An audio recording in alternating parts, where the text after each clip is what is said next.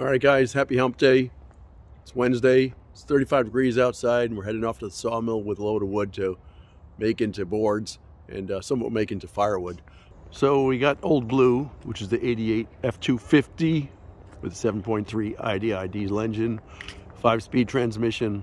We got her loaded up this week with a couple pieces of wood here. So this is a red oak. We've got 5 pieces of red oak. This is red oak here. It's not, we don't really need it, so I thought I'd bring it for the guys to make firewood out of. But this one, these two on the right, lower right here, this is a white oak. One of them is 8.5 foot long, one of them is 17 foot long or 16 foot long. I'm hoping we can make fence boards out of it. You can see the white oak, the long one here. But I don't know if it's going to work or not because it's kind of a cockeyed piece of wood. So we may have 3 8-foot sections. Got seat belts on, trailer loaded up. I think we are ready to rock and roll, assuming the Old Blue decides to start. So she actually usually starts quite well. Not a problem with that. Wait for the glow plug light to go off. It says wait to start. Now it says start. So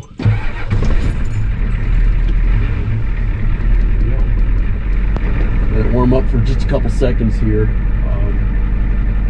People think these things always need plugging in because it's a diesel engine. It's not. It's 35 degrees out, but the reality is, if you have the glow plugs in good shape, your fuel injectors in good shape, very important, a good starter and good battery cables. You don't need to deal with starting either, and you don't need to deal with plugging it in at night. Now maybe when it gets to be 0 degrees where it's cold, but in Maryland where we live, it's just not that cold. So let's see. We're about ready to go. Looks like the brake controller's working. Put that up on pretty high because we got a big load on here. Chip.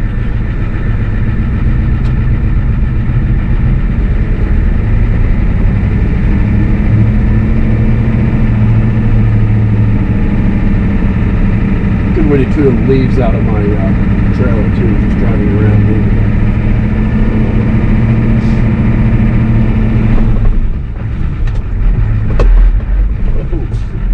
Heavier loader, I feel it's only for first gear, for second gear.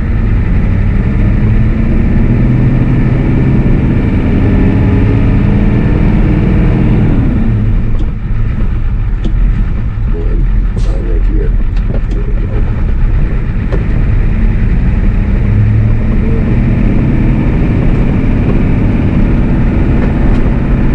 All right, we're on the road.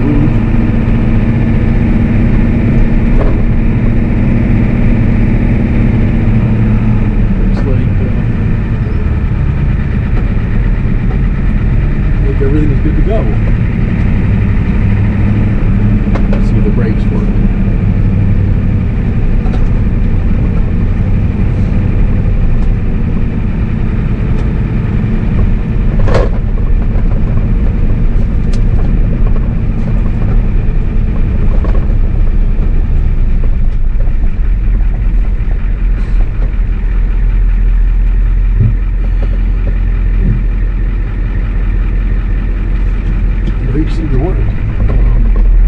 Brakes work, everything looks happy.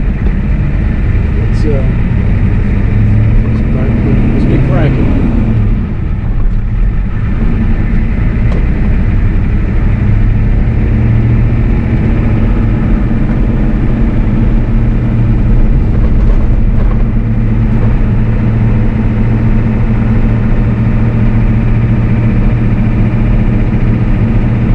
Beautiful fall morning out here. This is as good as it's going to get in Maryland for leaves. 1.5 leaves are falling down now. Just nice colors out there.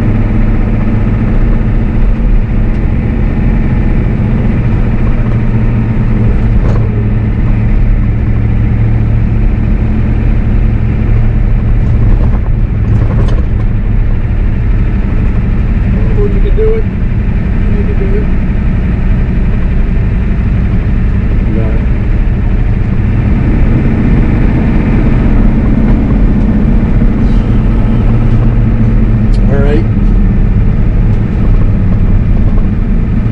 Coming up to Rutland Road, and Rutland Road is a rolling road. It used to be a rolling road where they would roll hogsheads full of tobacco down to the river to put on boats.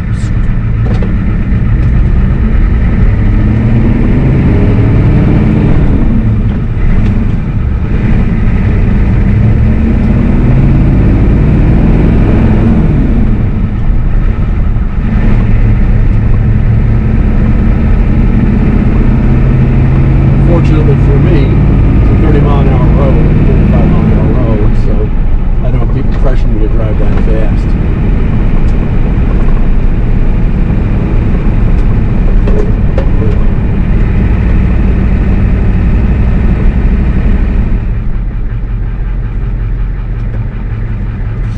Alright, let's see what we got here. I'm probably annoying my neighbors. I can see I'm annoying my neighbors behind me. They can wait. Drink your lattes, it's okay, Buttercup.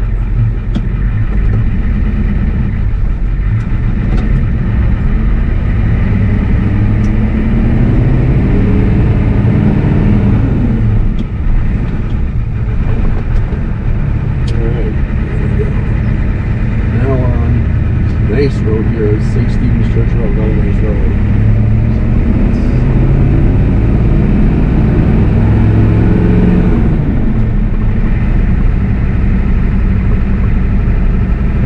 Make it? I don't know if I'm going to make it or not.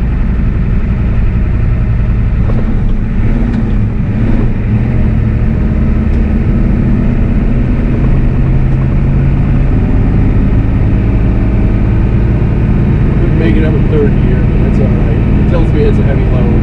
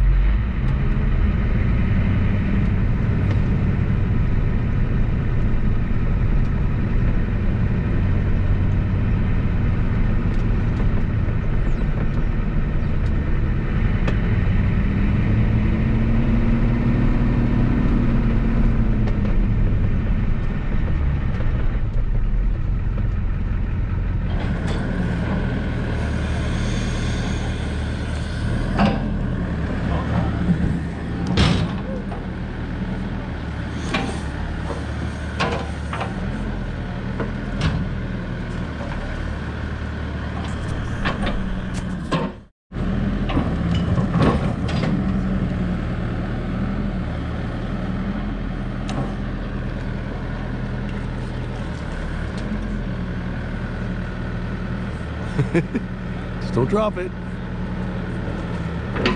Perfect.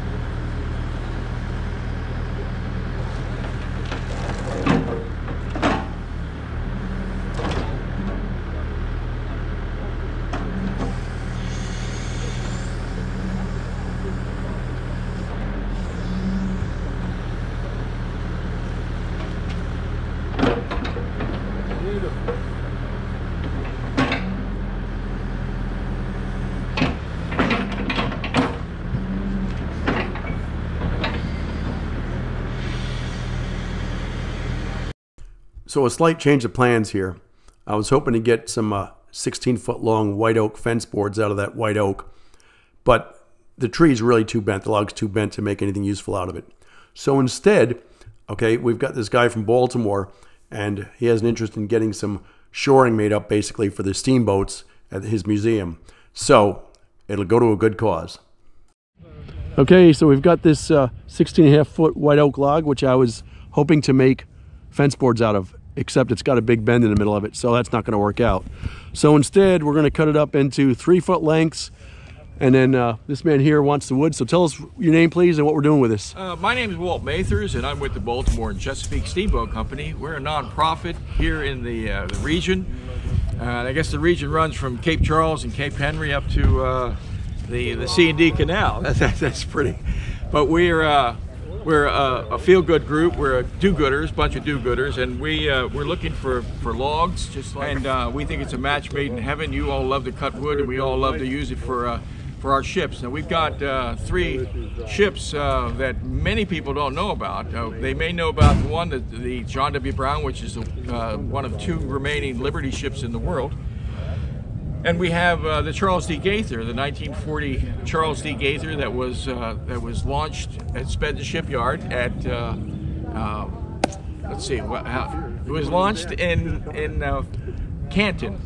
So it's Baltimore City's first all-steel police patrol boat, and we need bilge blocks for the Gaither, and the Brown is going to be needing blocks as well. They do a lot of things. Remember, the ships have been made out of wood for hundreds of years, but even though today we still use ships for, even though we build our ships out of steel and used to be iron, we still need a tremendous amount of wood, and you all have an ample supply. The Lord has blessed and continues to bless, and we're going to have hopefully some keel blocks and wedge blocks, bilge blocks, and we really appreciate your doing this. Now it seems that we're getting ready to crank up over here on the other side, and so it's going to get a little noisy. I guess this what I call noise would be music to your ears with it. There you go. And here we are. We're getting ready to start, and this is great. I love it. All right. Yeah. So what we're going to do with this guy here? Thank you for that talk. Okay. Can I just say one more thing, please? One more thing. Okay. If you're interested in what we're doing, you can come to us at bayheritage.org. And anytime, day or night, we're always open on the internet, and we're getting ready to cut some wood over here. So thank you ever so much, and appreciate you allowing us to take a little bit of your time. All right, well spoken. All right, and we're going to take this 16.5-foot one, which I thought would be fence board, so that's why I dragged it here. We'll cut it into 6-foot pieces, and then 1-foot by 1-foot blocks, and then what we'll do is we'll cut it into what he's looking for, 3-foot long, 1 by 1. We'll be good to go. In the meantime, let's get this machine going.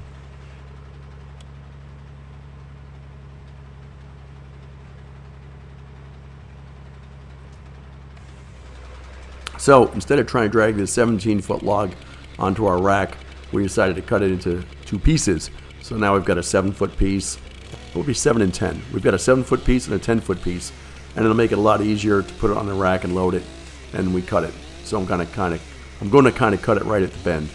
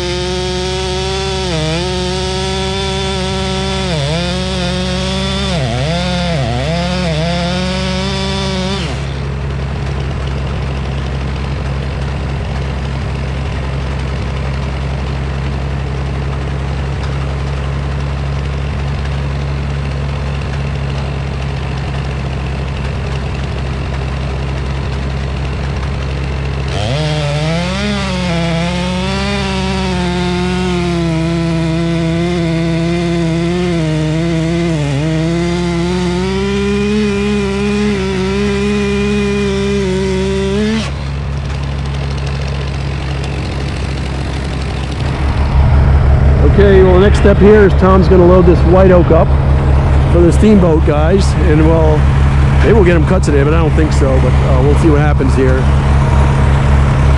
May need a little bit of help. second. He's got it. He's a master. Good job. Good job, Tom. Woo!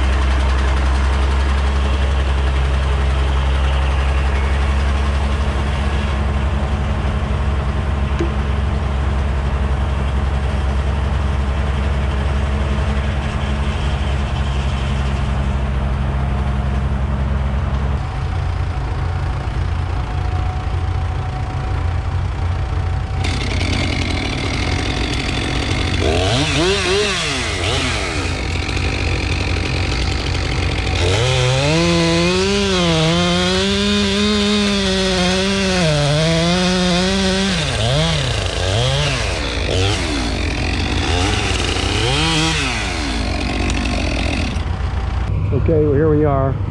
We're going to load up another piece of this 12-inch by 12-inch white oak that we milled today, and then we'll cut it into like 36-inch pieces, a little bit longer than that.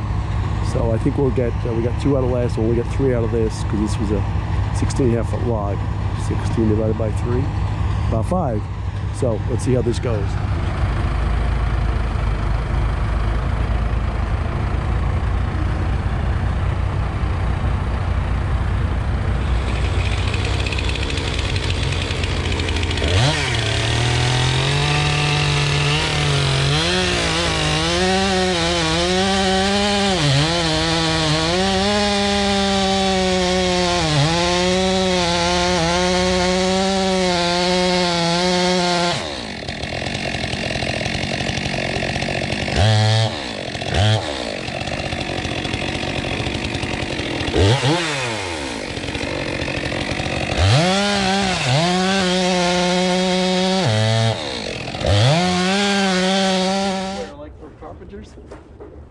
Yeah, a rafter square. Right.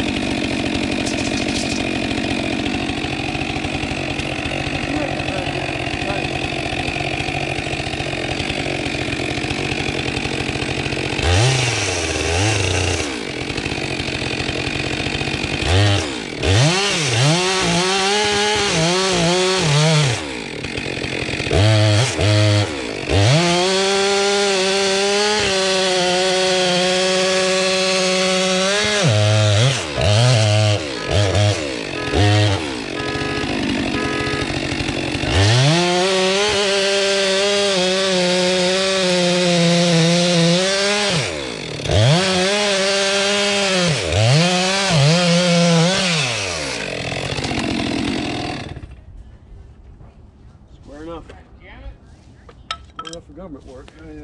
Okay, thank you for watching another episode of Wayne's World Garage. I hope you liked this show. If you did, please click subscribe, give it a thumbs up, and please leave a comment. Tell me how to improve this, or tell me what you like or what you don't like. Thanks, and have a great Thanksgiving.